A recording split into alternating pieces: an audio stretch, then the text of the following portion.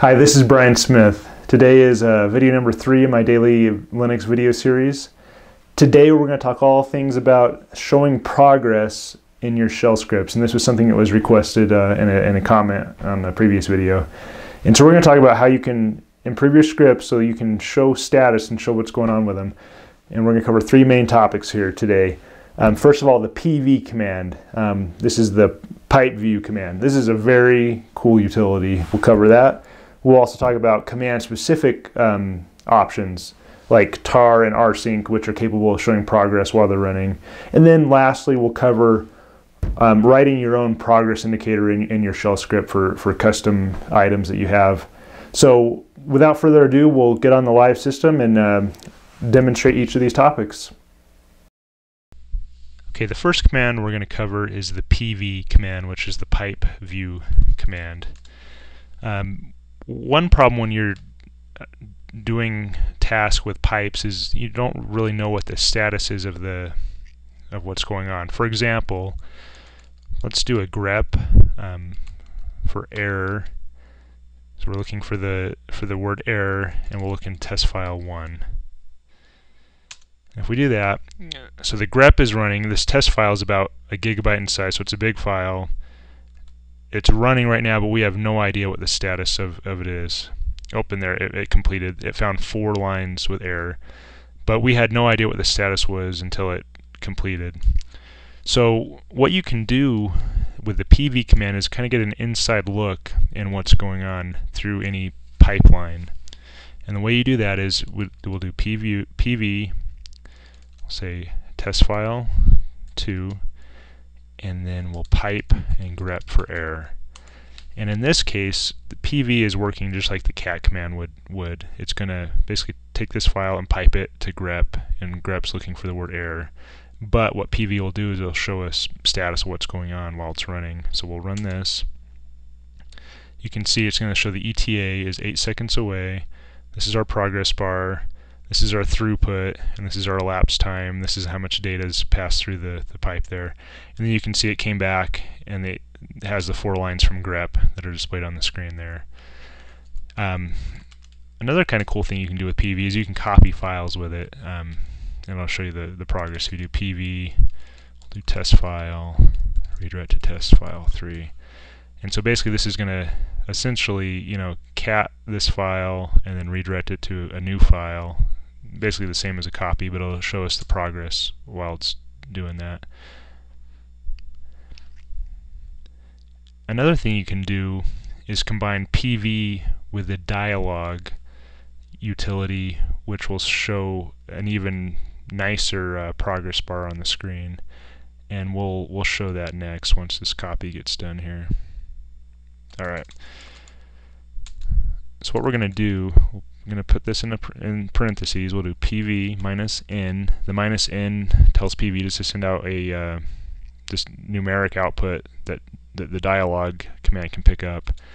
Do test file, and then we'll do test file 4. So basically we're going to do another copy, but you can do this with any command you want to pipe into dialog. We'll just do a copy in this example.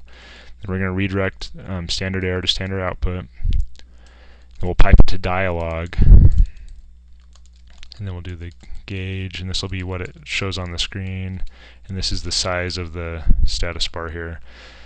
So basically we're doing our PV with numeric output, piping it to dialog, which is going to show it nice. So this will show basically a dialog screen of a file copy.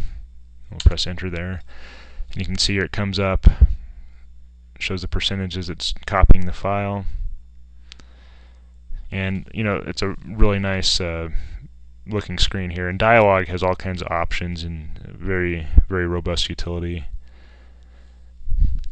Alright, next what we're going to look at is command-specific basically progress options. A lot of the commands already have the ability to show the progress on the screen anyway, so you don't really have to do a lot when you're writing scripts other than just add the options.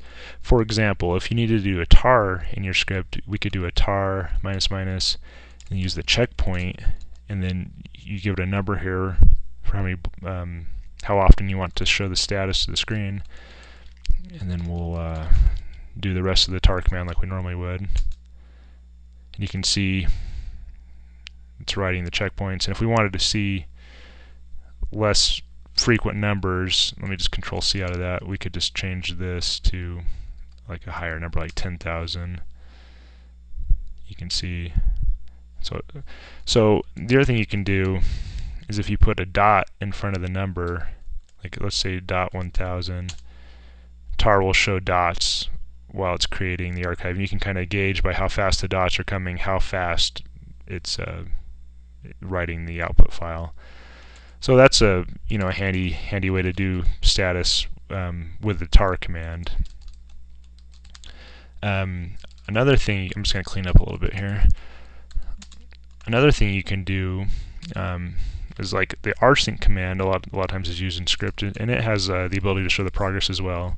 So if we do an rsync ---- progress, and then we'll copy test file 2 to test file 3, and rsync here will show us the status of the ETA when it's going to be done, megabytes throughput, percentage, and all that. So rsync can do that as well if you use that ---- progress. Alright, the last thing, I just Control C out of that. The last thing I'll show you is if you want to do your own, write your own custom one in your shell script, you can do that as well fairly easily. Let me do just a little more cleanup here.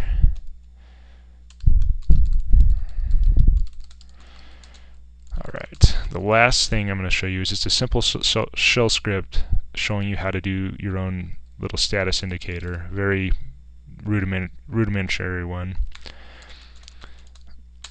Alright, within here, in this shell script, what we're going to do here is create an infinite loop. So we'll say while true, do echo -n and then a dot, then we'll sleep for 1, and then done. So if we run just this part by itself here on the terminal, all it's going to do is print a dot every second, okay? And then what we do here is we background that. Okay, so in our script, we're basically going to background a process that prints a dot every second. Okay, then the next thing we do is we have this trap command that'll pick up any sigterm or sigkill signals, and when it does, it'll say kill $! This returns the PID of the last command that was put in the background. So basically, if anyone tries to, Control C or kill our script, it's going to clean up and kill this process in the background that's printing dots to the screen. And that's important because you don't want to end up in a situation where your script is terminated or killed, but that background process is still running, because otherwise you'll get dots printed to your screen every second. So you want to make sure you have some way to clean that up, and that's what this trap command does. Alright, and then basically in here would be where you'd have whatever you were running in your script. In this example, I'm just running a tar command, just as an example, but you could have whatever your script needed to do in this part. And then after your script did what it needed to do, then you did the kill $! Which again will just kill the last command put in the background, which is our while loop that's echoing dots in the background. And so if we run this, let me do chmod +x. So if we run this, okay, you see it's printing a dot every second while the tar command is running, and when it completes, it'll do the echo done here, and it'll kill that background process that was printing dots to the screen. So this is kind of, again, it's a simple status here. All it's doing is printing dots, but a lot of times this can be helpful just to show the user who's running the script that, hey, something's still happening, it hasn't locked up, especially for people who aren't familiar with Unix and are used to seeing something on the screen when they run a command. Putting this in your script can be helpful. And there you go, it says done when it was done. So very simple script just to show a little bit of status of what's going on, show that the script is making progress. So thanks for watching the video. If you have any questions, please post them in the comments. If you have any ideas for future videos, please post those as well. Thanks for watching, and I hope you guys have a great day.